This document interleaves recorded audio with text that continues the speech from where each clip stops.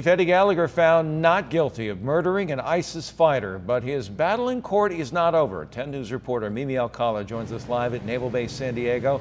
And Mimi, Gallagher's rank, his pension, they're still at stake here. And Jim, that's because he was convicted on one count for posing with that corpse. So we're expecting to learn a lot more about what will happen next when he's back in court later on this morning. But here is what his wife had to say when the not guilty verdicts came down yesterday.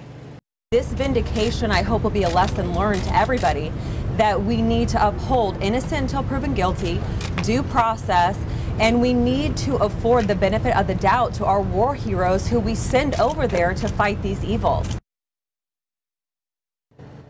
And of course, cameras are not allowed in the courtroom, but these are sketches of the moments Chief Eddie Gallagher heard the not guilty verdicts on most serious charges, including premeditated murder of the wounded ISIS teenager.